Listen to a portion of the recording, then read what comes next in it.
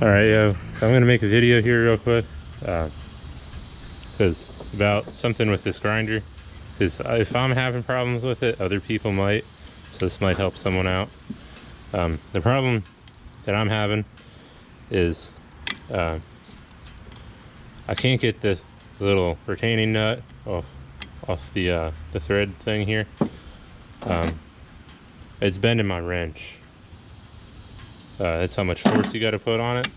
But I found a way to get them off. What you're going to do is you're going to weld something like this onto here.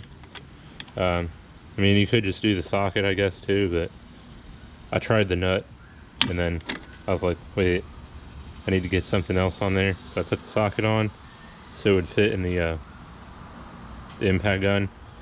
If you have a socket that will fit the nut, I mean, you don't even need to weld the socket on there, but anyway. So this is just a socket that I sacrificed. It's probably never going to be used for anything else again. But you just set that on there like that. It doesn't really matter if it's dead center, as long as you get it close. Weld it on there. I mean, you can see I already welded this a few times. Weld it on there. I'm going to use this furnace with a 3/32 6011. Just weld it on there, and then stick your impact in there, spin it off. You're going to have to press the little button down here. So if your impact's too strong, it might rip the gear out of your little holder thing there, but I put mine on the lowest setting. It seems to work. I don't know why this thing keeps getting stuck, but that's what I got to do.